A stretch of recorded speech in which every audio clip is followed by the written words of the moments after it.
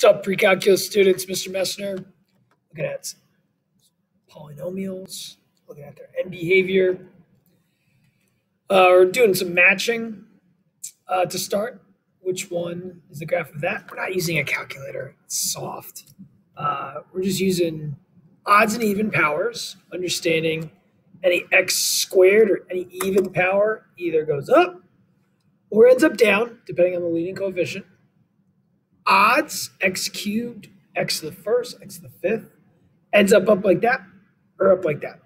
Okay, like if you think about y equals x cubed, goes up like this versus negative, be going down like that. I'm not sure how this video is going, but if it's recorded, whatever, who cares? So, I mean, the first one's pretty easy because you see a straight line. So 2x plus 3 is a line, easily see. But you could say odd power, negative leading coefficient. It's like that, or like that. X squared minus 4x, x squared even power, pointing up. This you can tell. Boom, pointing up.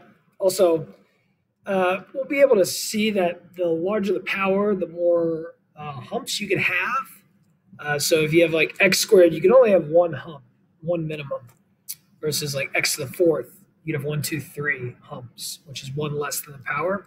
It's kind of like terns, we call them. So terns are one less than the total power, even power, odd power. So this is G.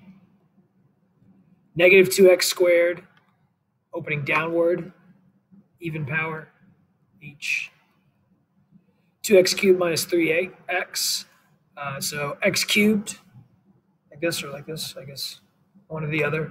Don't know how this is recording.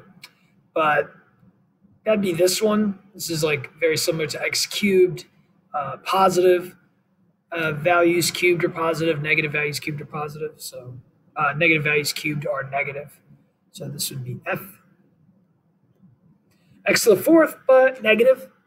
Might have 3 humps here. Might just have 1, depending. X to the fourth. Boom. Oh, there's 3 humps. 1, 2, 3. Depending on multiplicities and stuff like that. There's A. Negative x cubed. Boom. Maybe 2 humps. Or like, I don't know which way. But one of these. This is positive x cubed. There's my negative x cubed. E. X to the fourth. Going up. Might have a couple turns. One, this is like 1, 2, 3. That has a multiplicity of 3, you'll see. So it kind of slows down and goes through there. It's D.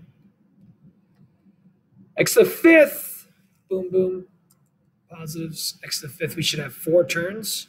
1, 2, 3, 4, maybe. But you can see the end behavior like that. Write the polynomial in standard form. Standard form just means like from biggest degree to smallest. Make sure you keep that -1, x to the 6 plus 1. Describe the end behavior without using a calculator. Well, it's x to the 6th. I'm not sure how they want you to explain this, whether you could just draw, but I'm going to get you ready for calculus and talking about infinities. X approaches positive infinity would be to the right. And then y's, our function would approach the y values of positive or negative infinity. So here, this is negative x to the 6 even power going down. So I would say as x approaches positive infinity, I'm going down towards a y value of negative infinity. As x approaches negative infinity, I'm also going down towards negative infinity. Find the coordinates of any local extrema using a calculator. So when we get to calculus, we find this using calculus. But for right now, I want you to graph, double check, correct, down and down. And then it looks like we have a max, and it looks like the max is at 0, 1. And that is going to be correct. And if you wanted to double check, second calc, there's a max go to the left of the max, go to the right of the max.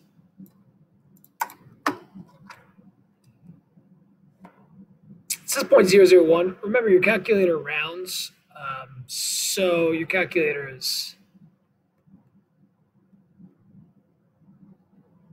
telling you we're pretty much at 0. Don't let the calculator deceive you. All right, this is not in standard form until we move the x to the 7th first. This now is it's x to the 7th, so it's your x cubed type graph, like this. Positive x cubed is what I see as this. Negative x cubed would be that. So I guess for you guys, this is positive x cubed. That's negative x cubed. So anyways, as x goes to the right, it's like this situation. We'd be going down. As x goes to the left, we'd be going up. So x approaches infinity. F of x is going to be going down to negative infinity. As x approaches negative infinity, we'll be going up to positive. Oops. This is positive.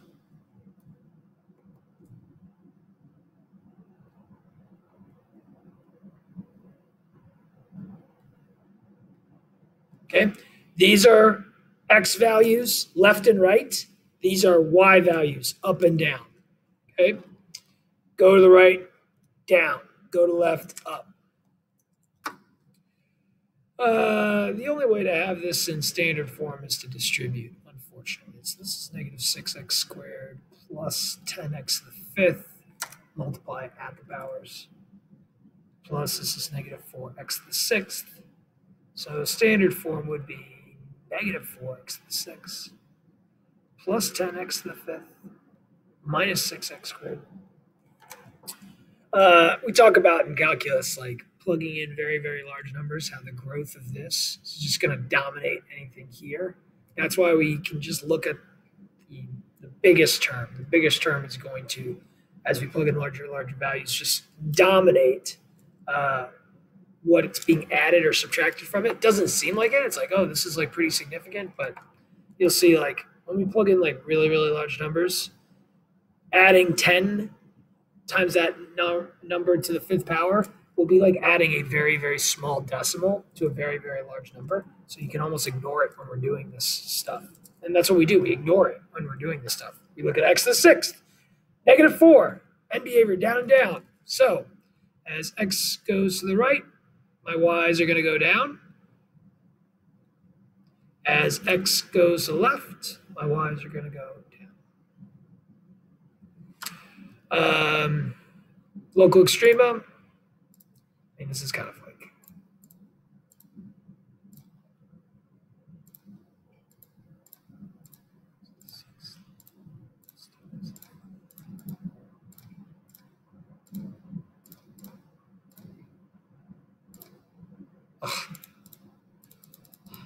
I've done that so many times in my teaching career.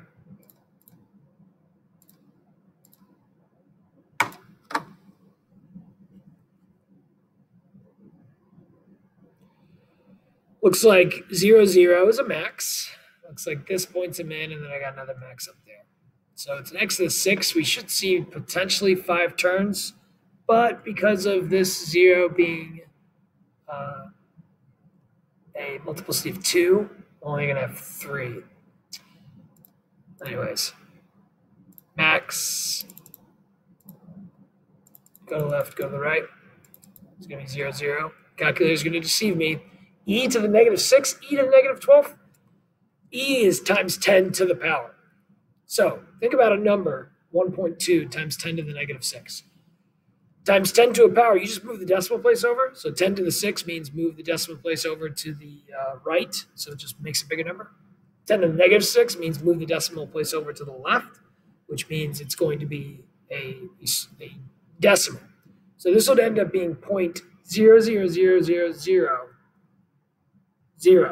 5 zeros, 1, 2, 6. So number very, very close to 0. This calculator is telling us that's 0, or my approximation as a calculator of 0. That, same thing. 11 zeros followed by 9, 6, 1. So that's essentially your calculator telling you 0, 0 is a max. Min, go to the left of the min, to the right of the min, press enter.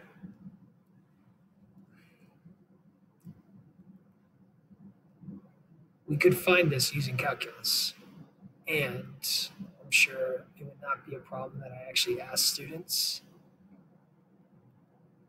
because it's something that you'd have to use the quadratic formula or can't find actually, because it'd be at fifth power. Anyways, 0.714, I'm going to put dot dot dots. 0.733, going to put dots. And then let's find this max. I don't think I have to see it. Just make sure I'm to the left of it. Look at my y's, 6.8. My y's go up, go up, go up, go up. Oh, they started going down.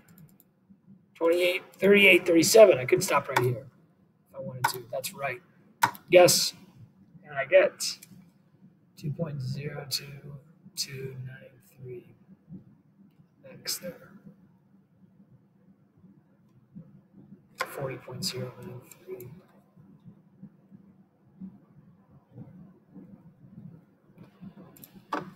All right. And just double check. Negative 6x squared, positive 10x to the fifth, negative 4x to the sixth. Yep. All right. Let's standard form this. 2 divided by 4 is a half, so I got 3 halves x cubed. 3's cancel, 2 over 4 makes 1 half x squared minus 3/4. This is in standard form. Cubic, boink. This is positive x cubed.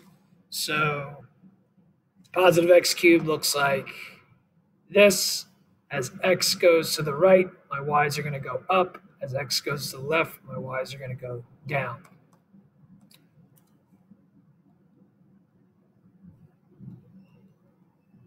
I keep saying f of x, but my bad, g of x. G of x.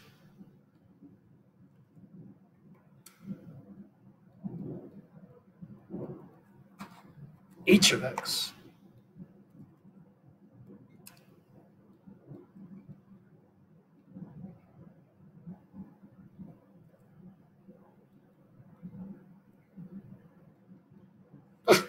Just like habit.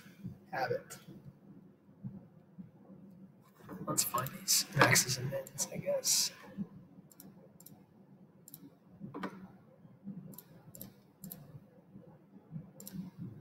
I don't use the fraction button because the fraction button's soft. I know my calculator is going to do 3 divided by 2 and then multiply that by x cubed.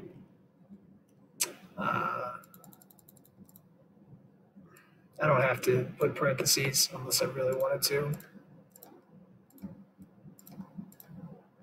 But I'm comfortable with my calculator ability to be able to type that in and get the correct graph.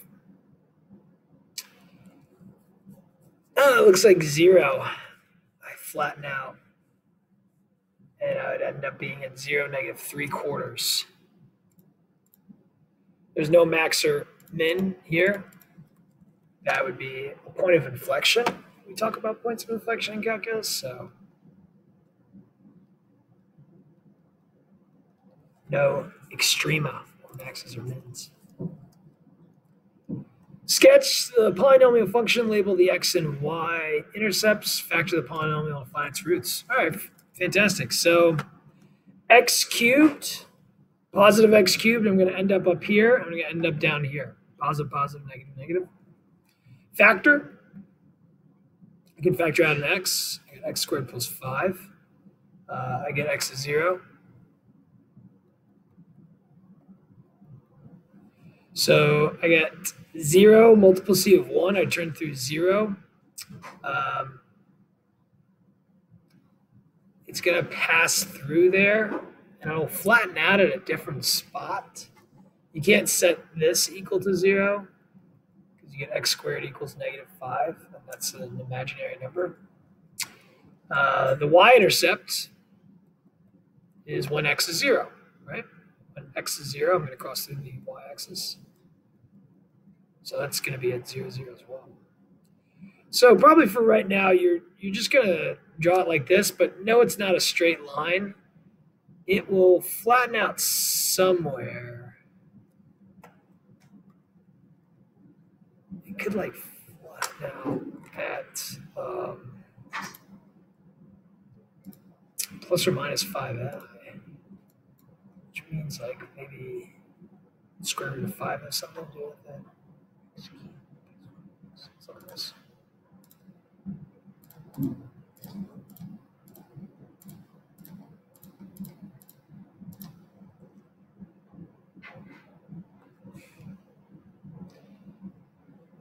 It kind of, yeah, it looks like a straight line, but it's not really acting like a straight line. And I don't think its point of inflection is at, its point of inflection is at 0. So it is going to be kind of a turning point there.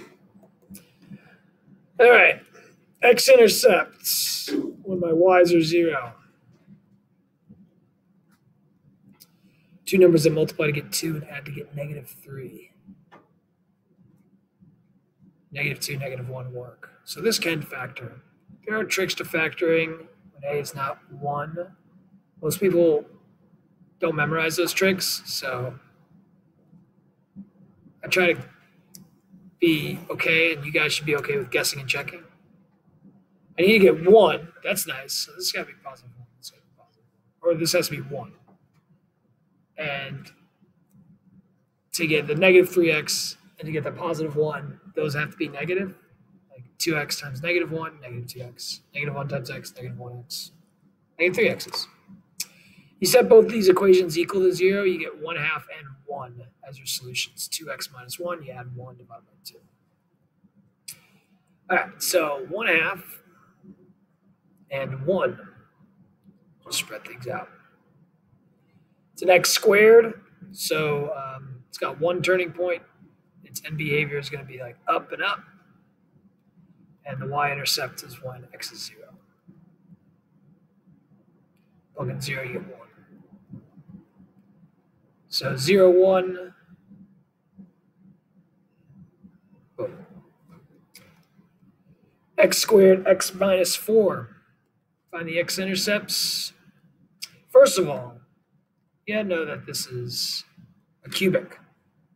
So we're like that, or like that. I think it's like that. It's cubic. So cubics, you know the end behavior, might have 2 turning points.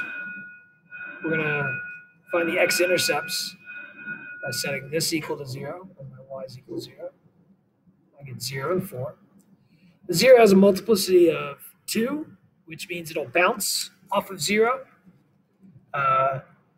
This multiplicity of 1 means it crosses through. If you have a multiplicity of 3, you turn. You guys learned this in Algebra 2, so this is just review. I don't have to go kind of much into that. Y-intercept is when x is 0. You plug in 0, you get 0 times -4, that's 0. So 0, 0. So I got end behavior like meh, like meh. I got 0, 0, which is the x/y-intercept, and 4, 0. I bounce off of 0 because its multiplicity is 2. I pass through 4. Maybe something like that.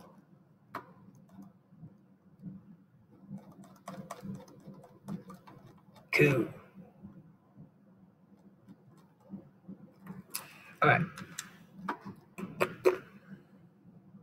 X to the 4th, up and up, positive leading coefficient. Factor out x squared. And probably 3. What's 48 divided by 3?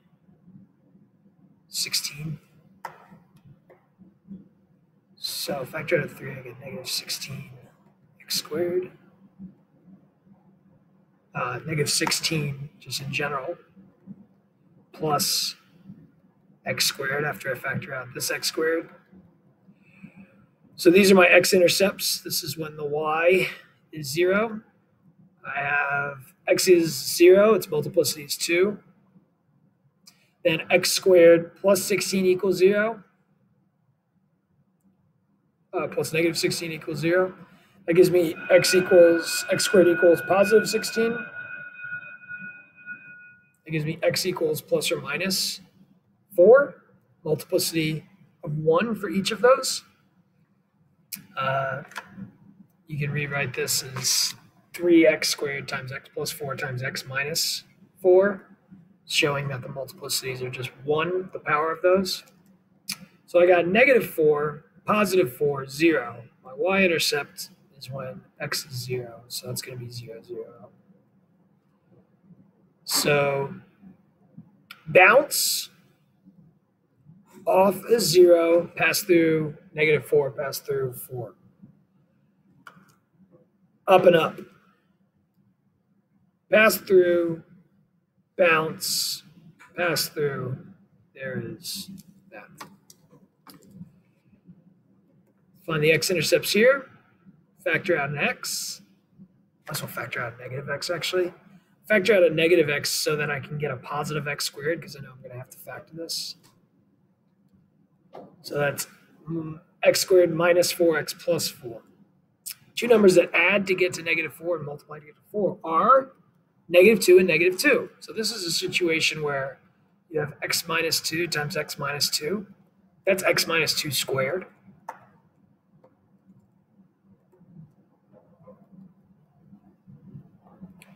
And that's my simplified g of x. Set that equal to 0 for the x-intercepts, letting me know that x equals 0. We're passing through. It's a multiplicity of 1. X equals 2. Its multiplicity is 2. It's going to bounce. So 0, 2, 0, negative x cubed. That's positive. Negative x cubed. So I'm going to head up to the left and down to the right. Pass through, bounce. Pass through, bounce.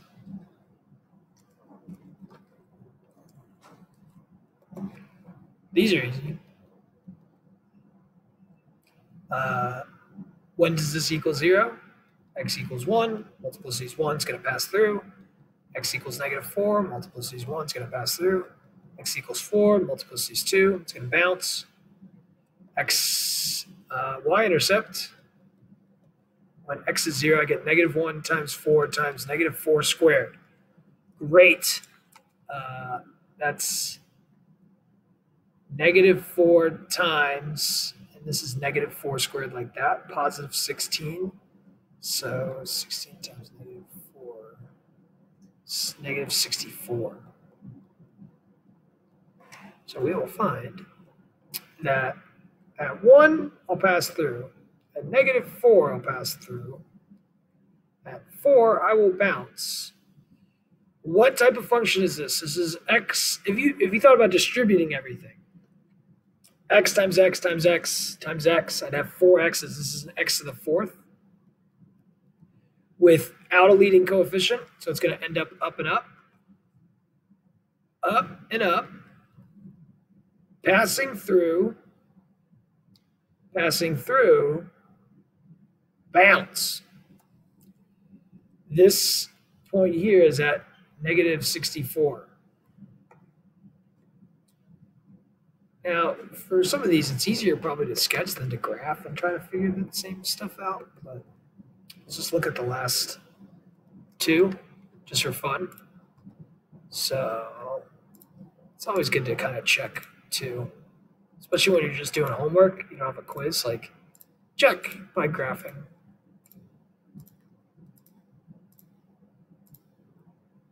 Doesn't take you that long, right? Do I have something that looks like this? Yeah. Comes down, bounces off of 1, off of 2. That's a 2. Should probably label that. And then this guy, it's going to be tough to see, but we should be able to see it. X minus 1, x plus 4, x minus 4, squared.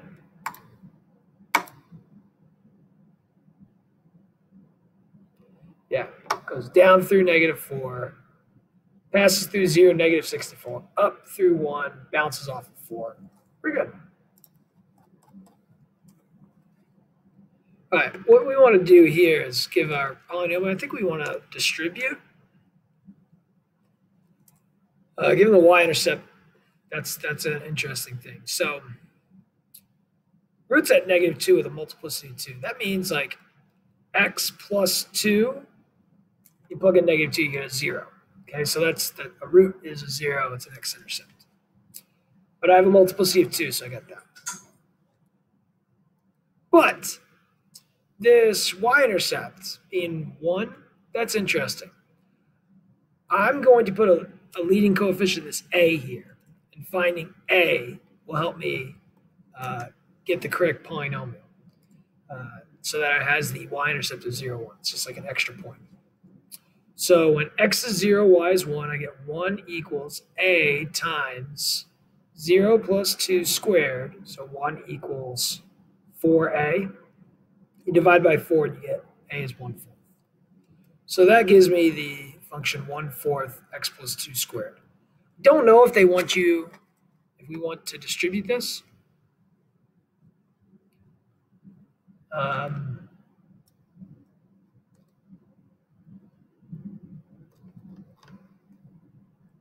I'll do it for a couple. I won't do it for the last one, which looks kind of intense. My daughter's calling. Hey, Lola. Hey, Daddy. Hey, how's it going? Good. Can I call you back in a second? I'm just finishing up a video, okay? Yeah. Okay, I'll call you right back. Yeah. All right, I'll be back. All right. So to distribute this, I have 1/4 x plus 2 times x plus 2, x squared plus 4x plus 4. Now I distribute that 1/4. I get 1/4 x squared plus x plus 1. Roots are at -8 and -4, so some value, x plus 8 times x plus 4, the multiplicities are just 1. Doesn't tell you otherwise. Y-intercept's at 0, -3.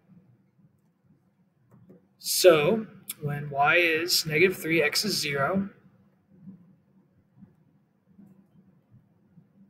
Again, -3 equals 32a. A is -3 over 32. See, like, I don't want to distribute this.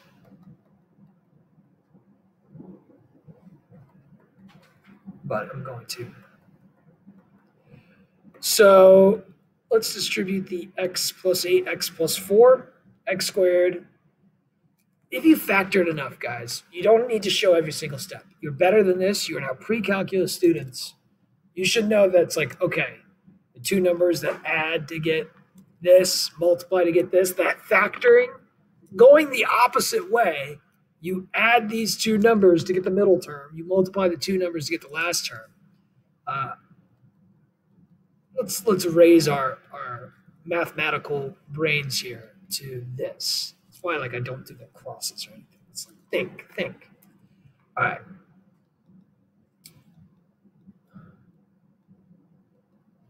$12. 12 doesn't go into 32.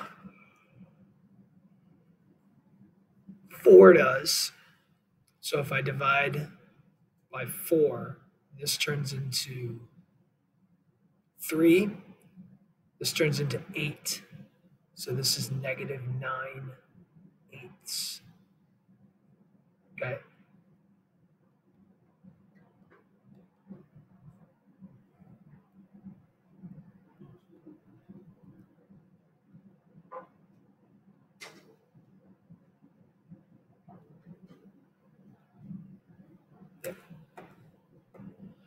Okay, last one.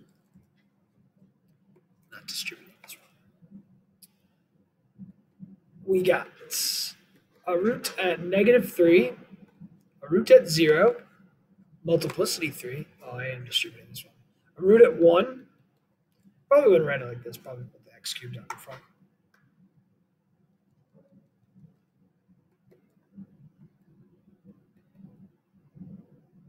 You guys totally have had this before in Algebra 2. I taught on-level Algebra 2 last year, so I know what you've seen before.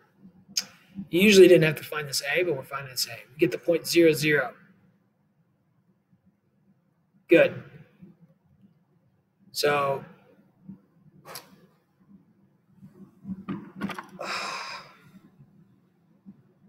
A could be anything. Because if I have 0, 0, that means A honestly could be anything. Because you get 0 equals anything times 0. Because I'm putting in 0 here. So what do you want the anything to be? I don't know. Let's leave it as A. Distribute. Don't distribute the x cubed yet. I'll distribute the x plus 3x minus 1. I'm smart. I know that the two numbers are going to add to be positive 2x. They're going to multiply to be negative 3. 3 times negative 1, negative 3. 3 plus negative 1, 2. That's how we factor. Distribute ax to the fifth plus 2ax to the fourth minus 3ax cubed. What is A? I don't know. A can be 0, 0. Not getting any more information. I probably would give you more information or a different point for you to be able to find that A value. All right, later.